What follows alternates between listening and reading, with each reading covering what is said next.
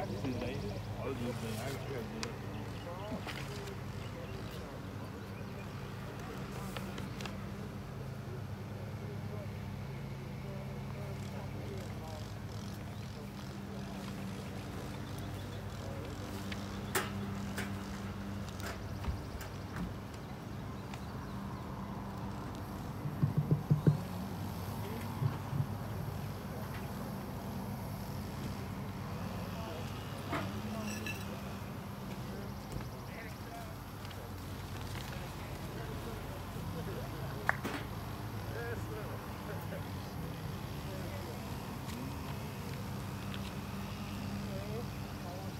Bring your own chip. We double bring 1, 2, 3, 4, 5, 6, 7, 8, 9, 10. All right. Denise, we don't want to where you get that from?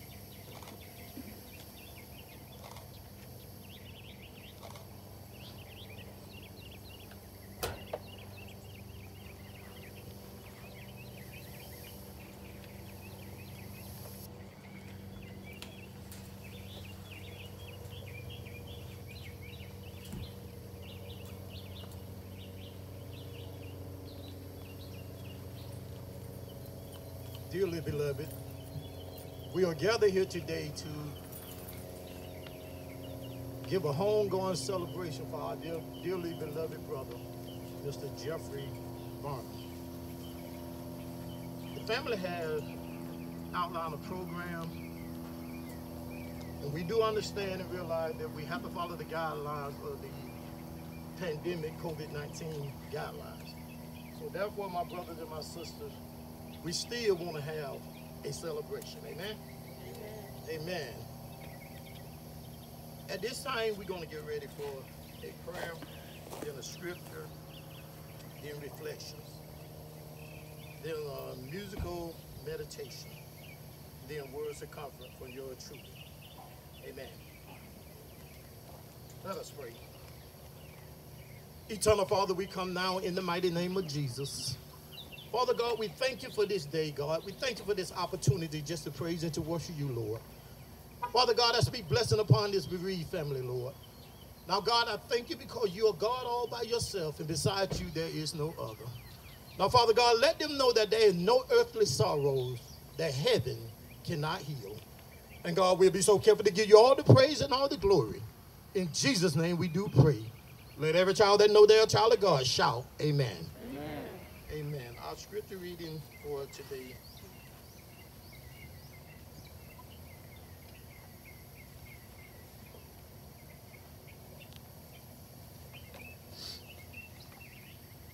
will be coming from 1 Thessalonians 4, chapter 13 through the 18th verse.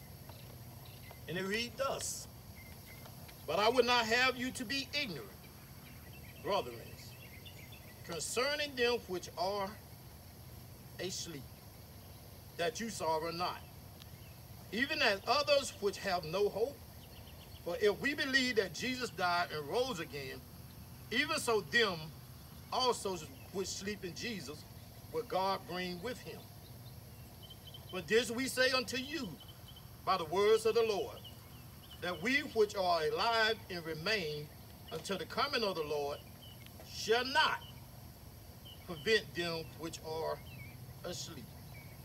For the Lord himself shall descend from heaven with a shout, with the voice of an archangel, and the trumpet of God, and the dead in Christ shall rise first. Then we, which are alive and remain, shall be caught up together with them in the clouds, to meet the Lord in the air. And so shall we ever be with the Lord. Wherefore, comfort one another with these words. 1 Thessalonians 4, chapter 13 through the 18th verse. May God continue to bless his word. Amen. At this particular time, we will have reflections. Amen. And please, ma'am, please, sir, try to minimize your reflection, if you will. Thank you.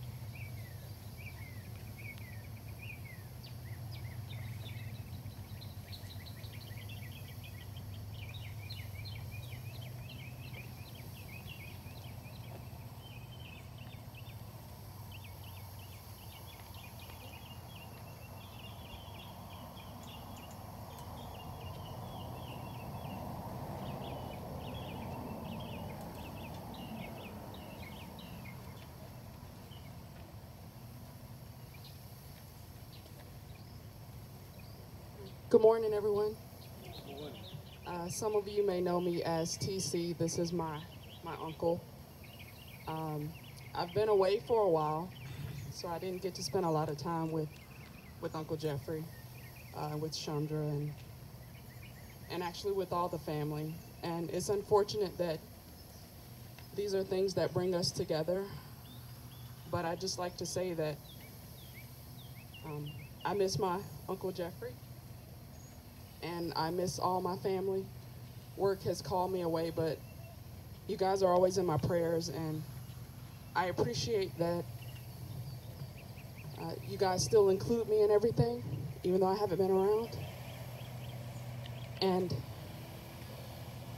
Chandra, I love you. And if you ever need anything. We're cousins, so I always got you. Okay. And I just want everyone to have a wonderful day. And again, thank you for including me.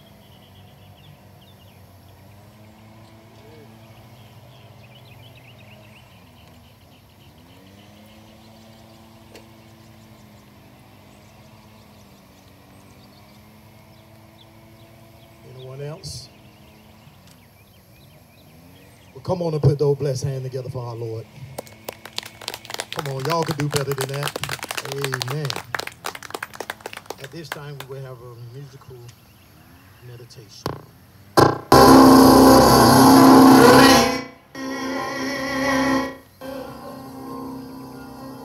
I keep on calling.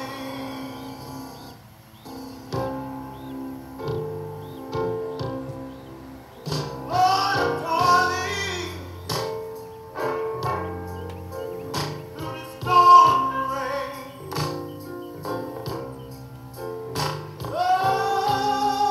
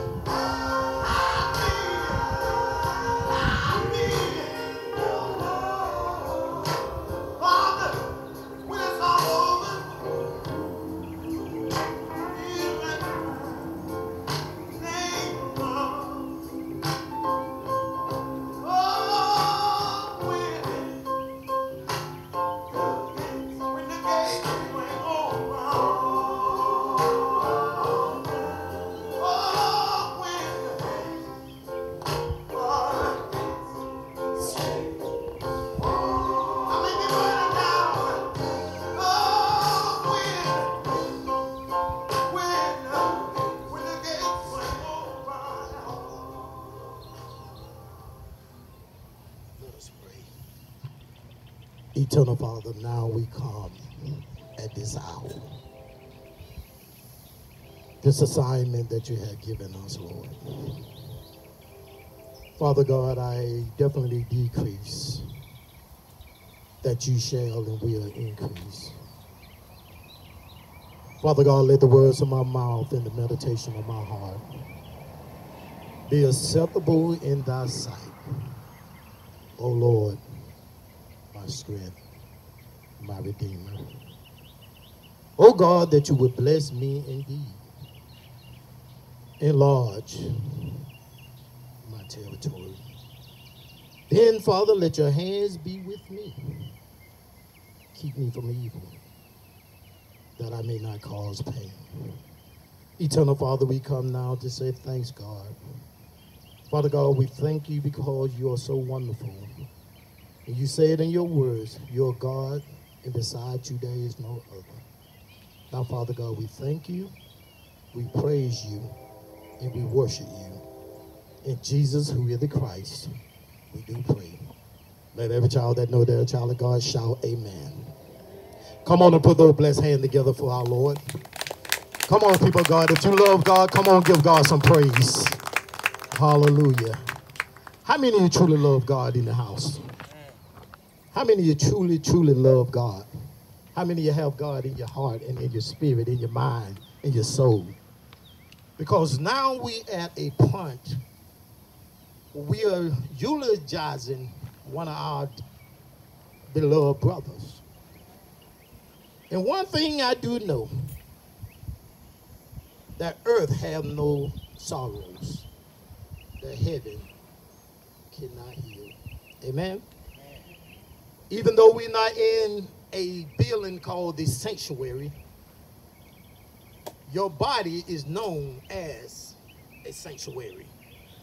So therefore, you ought to be ready to still give God some praise and give God some glory, even in the midst of what's going on today. The Bible simply tells us in all things, yes, sir, give God thanks, give him glory.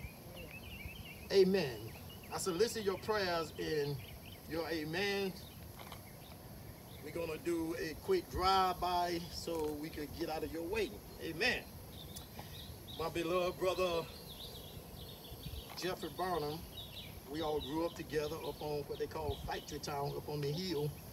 And him and I, we always used to play in Eugene and Jeffrey. I think they were the greatest basketball players on the hill at that time. So every time we picked a team, I was legit at the time. So every time they picked a team, I always wanted Gene to pick me on his team because I know we were going to win. So therefore, that was some of my fondest memories of Jeffrey. Now today, we come to celebrate his homegoing. But there isn't anything I could do right now, or there isn't anything I could say that's going to determine where Jeffrey's final destination is going to be. So what I will do today is try to give you a word of comfort, to try to help you get prepared when you come to your demise. Amen? So therefore, my brothers and my sisters, let's have some church. Amen. Amen. I will be reading from 2 Corinthians, the 5th chapter. And I won't be that long. Beginning at the first verse, and it reads, "For we know that if our earthly house, this tent, is destroyed, we have a building from God, a house." Somebody look at a neighbor and say, a house. Not made with hand, eternal in the heavens. Then verse 6 say, therefore, somebody shout, therefore. We are always confident, knowing that while we are at home in this body, we are absent from the Lord. For we walk by faith and not by sight. We are confident, yes, well pleased, rather be absent from the body and to be present with the Lord. Amen. That's another shout amen about. Amen. Today, if I leave you a word of conference and I have to give you a title, I would have to say, this house is not my home. If you will, look at a neighbor and say, neighbor, this house, point at yourself, this house, this tabernacle is not my home. Come on and give the Lord just another hand clap of praise. If you're happy and you know it, give God a little bit of praise. Amen. When we go through things in life, there has to be a transition from where you are right now to where God has assigned for you to be. We go through life, and this transition is what we have to prepare ourselves for. When we are born, normally it takes 9 months from conception to birth. Understanding you have been given a house to live in. Not something man built, but a shell that God created and he called a body. Are you with me? This shell contains flesh, water, blood, a spirit, and a soul. While here on earth, we are commanded to take care of this house. The problem is, we have a few dilemmas. We do not take care of our house properly. Well, some of us have filthy houses. Some of us have nasty houses.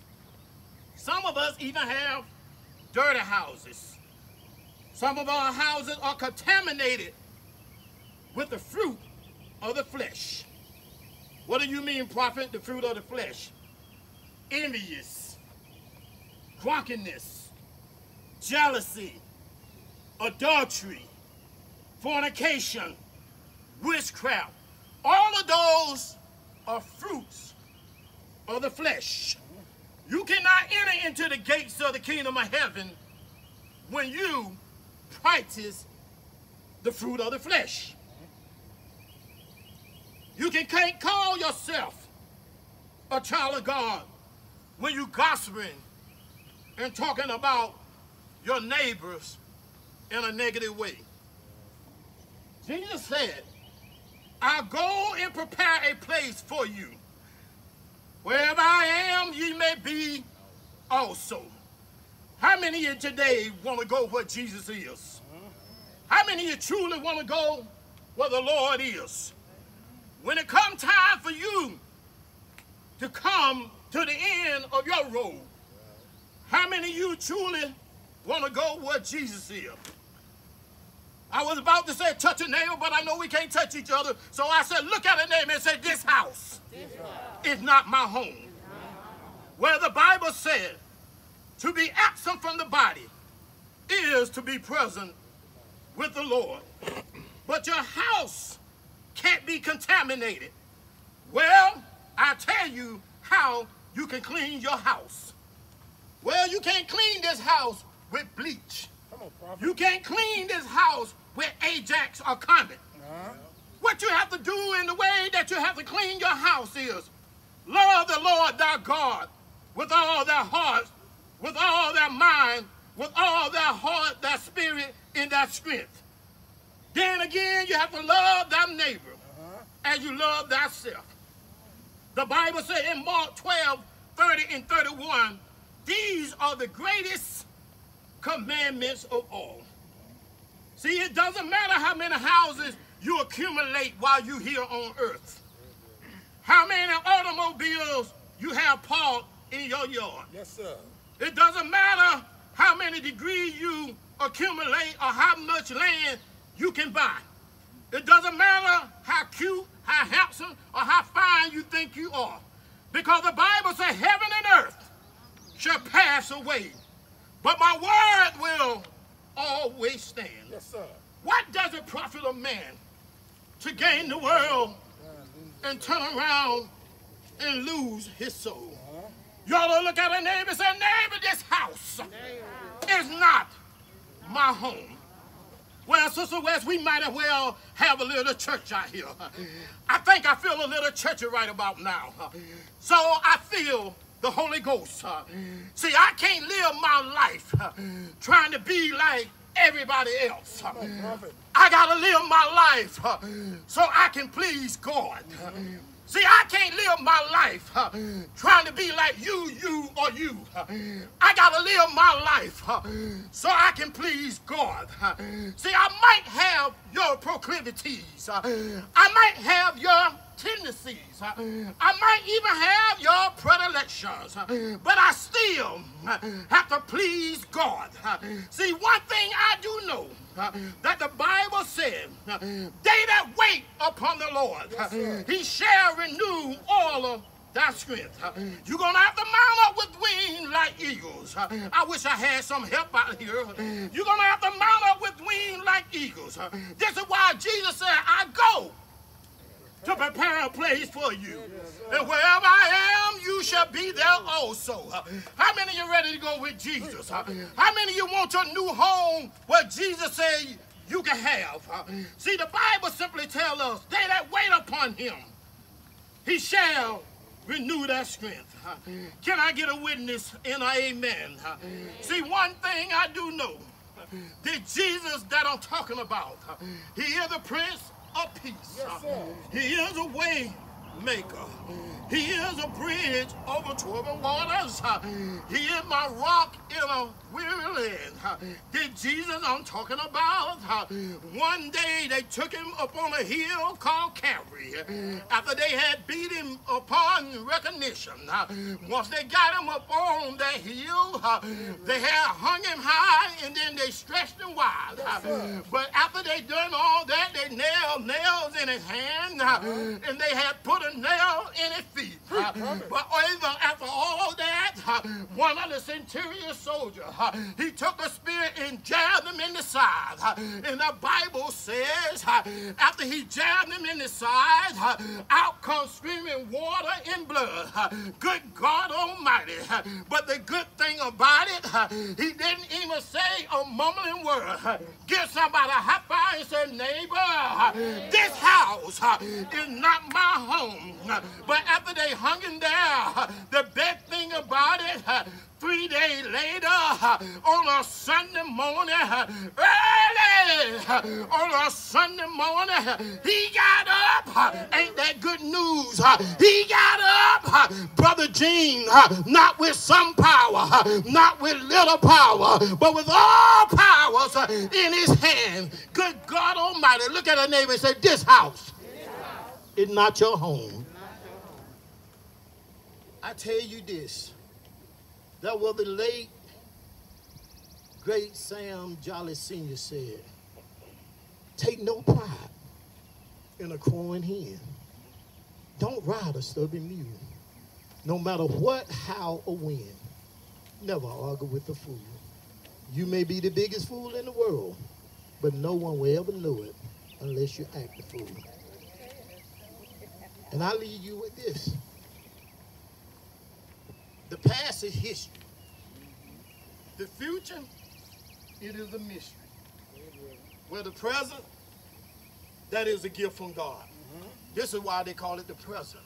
Enjoy your gift, enjoy your moment, enjoy your present by loving your family, even loving your enemy.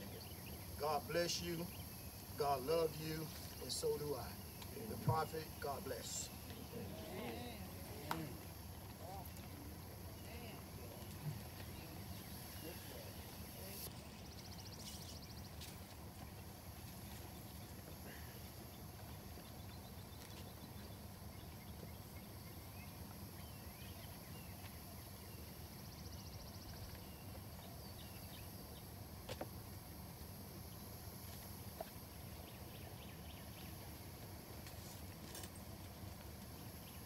Can we say amen? Amen. Can we give Prophet Carr a hand clap of praise for the word of God? Amen. I have a presentation here from Miss Thelma Denise West and her brother, Mr. Robert Eric West.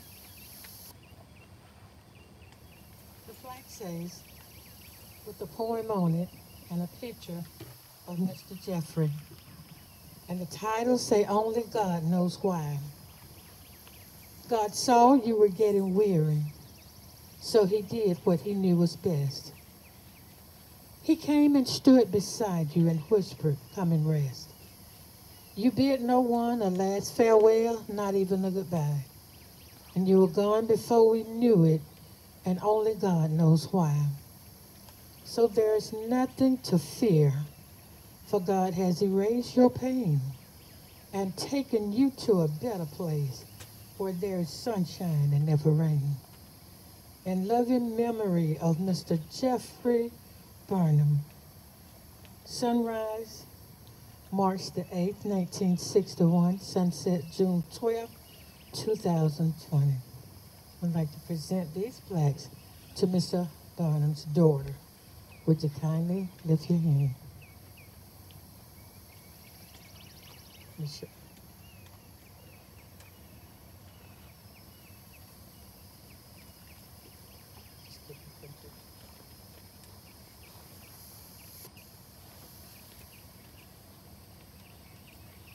Amen. Compliments of West Mortuary. Give the Lord a hand clap, and let's give this family a hand clap of love. Can you just send some love that way? Give a hand clap of love. Thank you, Mr. Darren.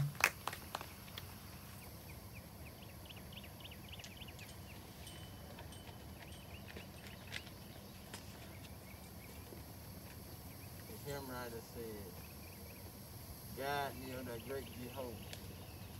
I'm a pilgrim through this barren land, but I am weak, but thou art mighty. Hold me with thy powerful hand. When the hymn writer goes on to say, bread of heaven, feed me till I want no more. Just on last Friday, they said that Mr. Jeffrey drove truck.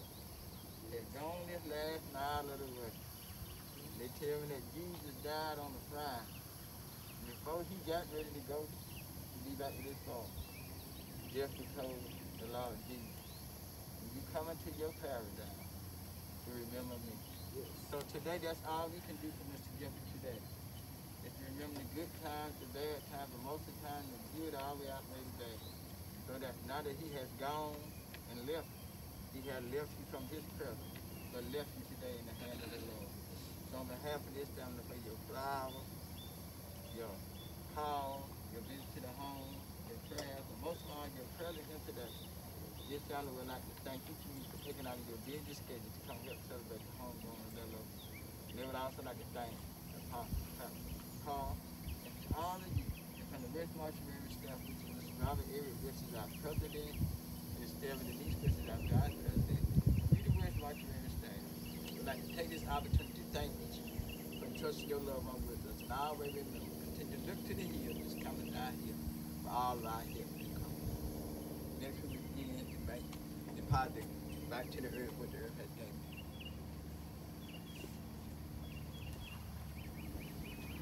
In order. And I saw a new heaven and a new earth.